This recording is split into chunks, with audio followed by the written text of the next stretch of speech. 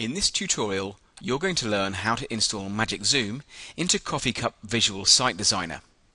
Magic Zoom will zoom an image on hover, and you can also use these instructions to install Magic Zoom Plus, which zooms on hover and enlarges on click, or Magic Thumb, which enlarges on click, or you could use Magic Magnify Plus, which magnifies on hover and enlarges on click, or we could use Magic Magnify, which simply magnifies on hover.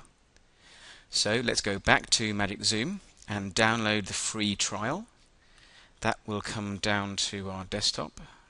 So let's locate that folder where it is, and we're going to unzip the file. You can use any unzipping program such as WinZip or IsArc, and here is the Magic Zoom folder inside the trial.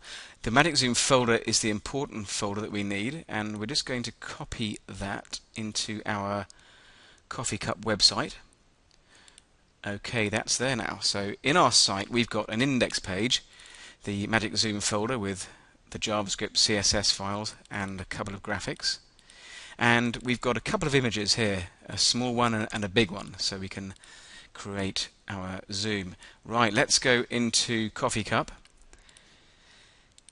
and we're going to open our website. Here's our page.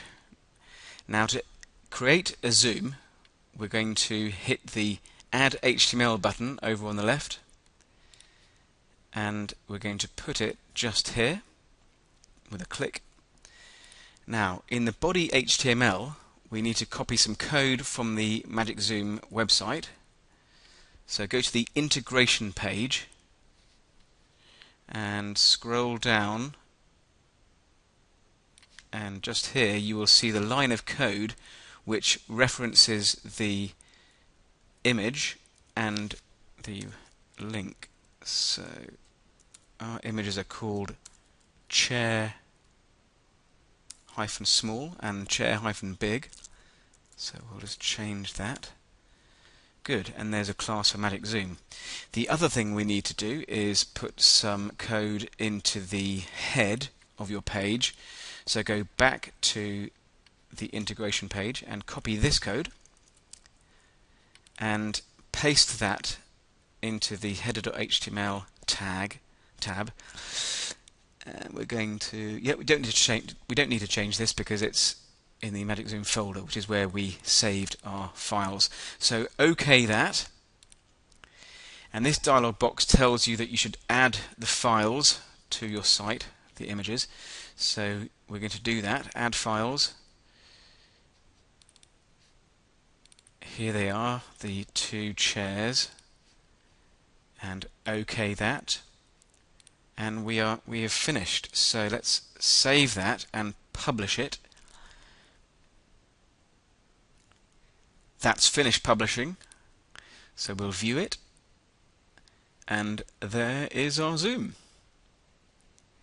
Now you might like to customize Magic Zoom. For example, what we could do is make this zoom window on the right a little bit bigger.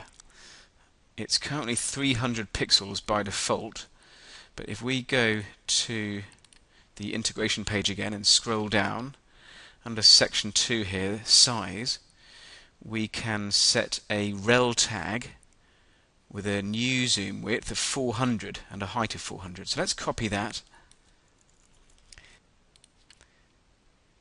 Just click onto the HTML there, and just after the class of Magic Zoom we're going to put the rel tag. OK that and publish, and you will see a larger zoom. So let's view the website, hover over it, and the zoom window to the right is now bigger.